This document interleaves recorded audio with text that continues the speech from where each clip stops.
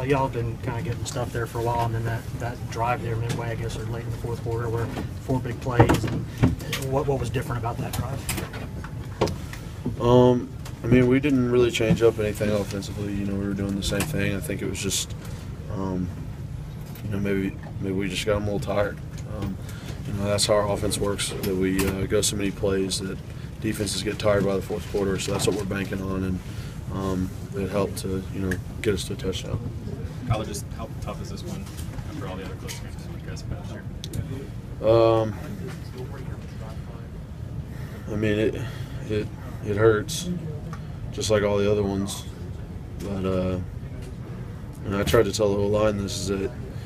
I mean, we can't get used to losing because that happened before when I was younger.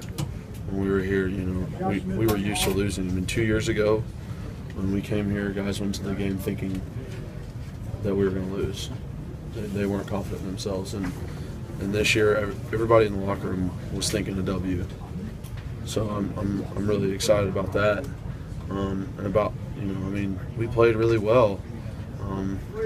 Just had a few plays just didn't go our way, and I mean, that gives you confidence going into the rest of the season. What do you think Chance and Jack was kind of their demeanor in the huddle, particularly when the game was on the line there in the fourth quarter? I mean, they were calm, they were ready to go.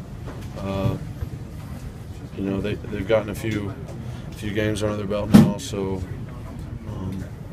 I think they're confident in themselves, you know, going into the drive. I definitely think those guys are probably really hurt right now, especially Chance. I know he feels really bad for the team. He feels like he let everyone down, but it's not like that. You know, it's a team loss. It's not an individual loss. So we really have to get behind him and just let him know that we all support him and that it's not his fault by any means.